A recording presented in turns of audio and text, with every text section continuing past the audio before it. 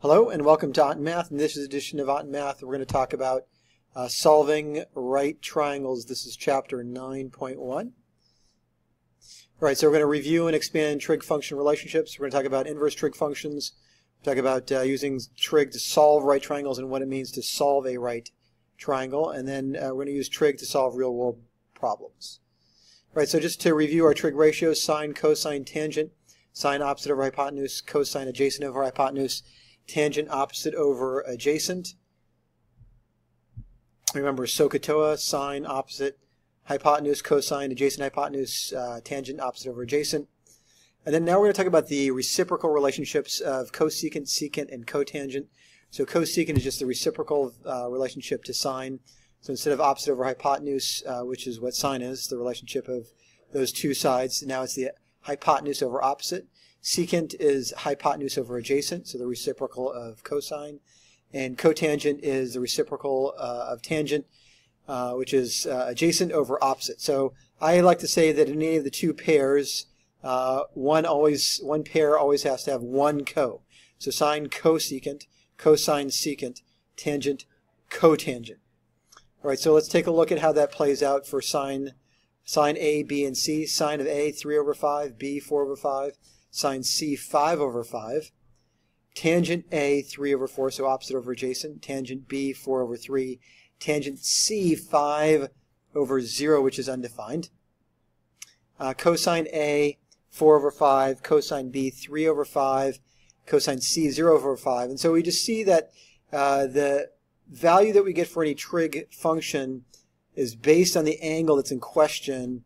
There's no value that's set for any given letter of A, so to speak. So cosine of A is going to be most likely different from cosine of B, given that the two values are, two angle measures are different. So we're just talking about relative to a given angle, what is the relationship of the side lengths? All right, so cosecant of A, remember, is reciprocal of sine.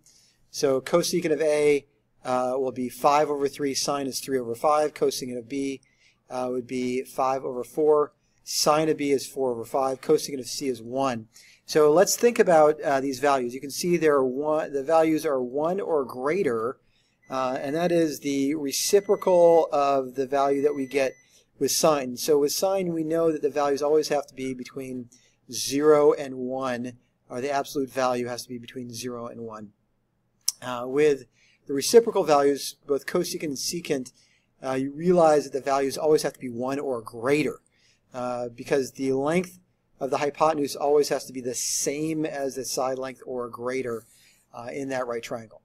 All right, so secant is a reciprocal relationship for cosine. So secant of A, 5/4, secant of B, 5/3, secant of C is undefined. Right, cotangent of A, again, reciprocal relationship for tangent. So now adjacent over hypotenuse, 4 over 3 for cotangent of A. Cotangent of B is going to be 3 over 4, and cotangent of C is 0 over 5, or 0. All right, so now we're going to review our inverse trig functions. This should be a quick review for you.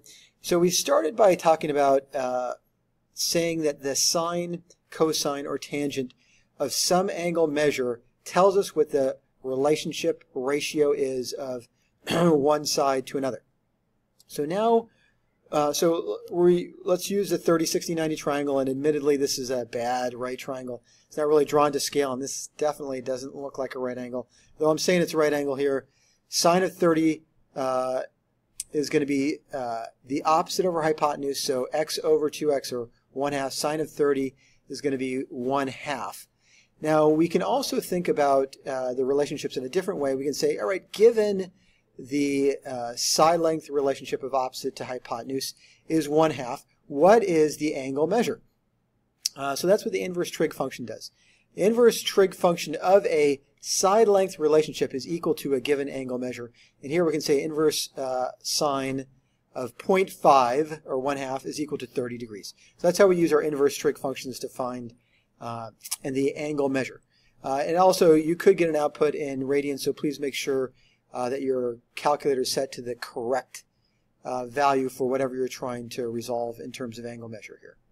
All right, so now we're going to talk about using trig to solve right triangles. We're going to talk about what solving a right triangle means. Right, so solving a right triangle mathematically means numerically identifying all the side lengths and all the angle measures.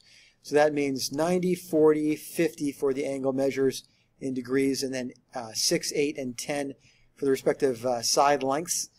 And we can solve any right triangle, complete a right triangle's define lengths and side lengths and angle measures given any two side lengths or one side length and one angle measure, which is not the right angle. All right, so let's take the first example, two side lengths. We're going to use a Pythagorean theorem to solve for the third side. Then we're going to use inverse trig functions to find one angle measure. And then we're going to use what we know about the sum of the interior measure of angles in a triangle to solve for the third. All right, so we can see that we actually have a 5, 12, 13 triangle, or we can use a Pythagorean theorem to solve. And then we're going to use what we know about the relationships between the side lengths to solve for one of the angle measures. So we'll say the inverse tangent of the side opposite 5 over the side adjacent 12 is equal to the angle measure. And so if you calculate inverse tangent of 5 over 12, you'll end up with 22.6 degrees. 22.6 degrees leaves us with a balance of 67.4 degrees for angle B, because we know the sum of the measures of the angles in a triangle equal 180 degrees.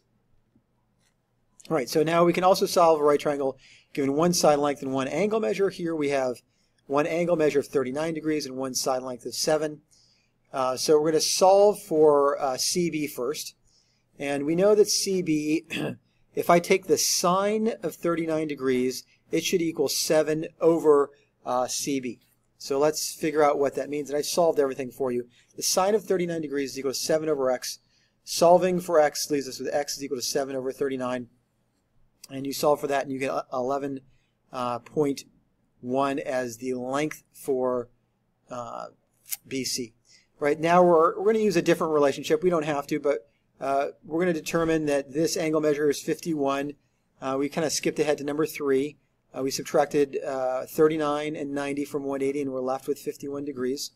And so we're going to say that the tangent of 51 degrees is equal to an unknown value over 7. Or if we rewrite it, we can say 7 times the tangent of 51 degrees is equal to BD.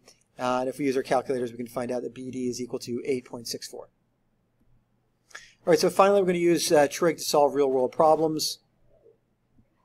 All right, so I have this gentleman, Ryan. He wants to throw something to Carter. Ryan's on the bottom floor. Carter's on the first floor. I know the height from Carter to the bottom is 20 feet. And I want to figure out the actual distance from Ryan to Carter and then the horizontal distance. So I'm going to use my trig functions here. I'm going to solve for y, the actual distance first. So I'm going to say the sine of 35 degrees is equal to 20 opposite over hypotenuse y, and then rewrite that for y as y is equal to 20 over sine 35, and that ends up being 34.87.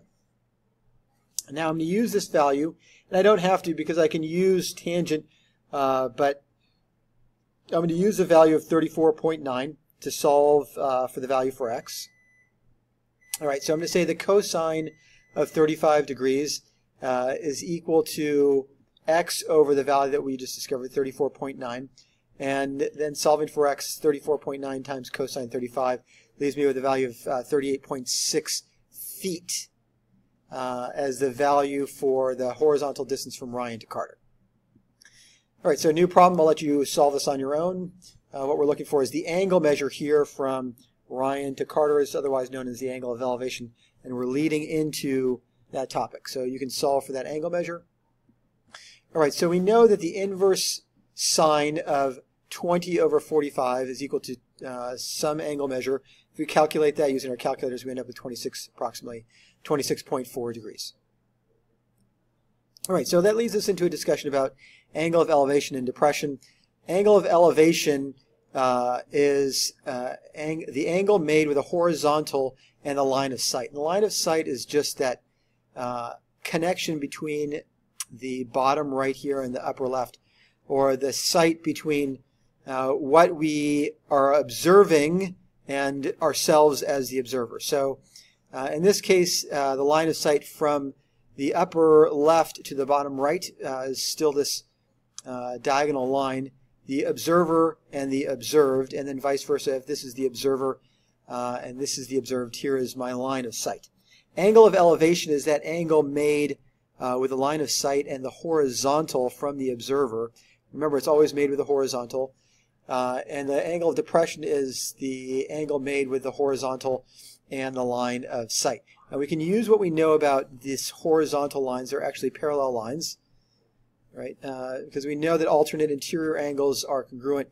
Angle of depression, angle of elevation in this case are going to be the same. All right, so these measures you can use to find the angle of elevation or depression, but this value x here is not the same as this angle of depression. All right, so let's use what we know about angle of elevation and depression to solve for a problem.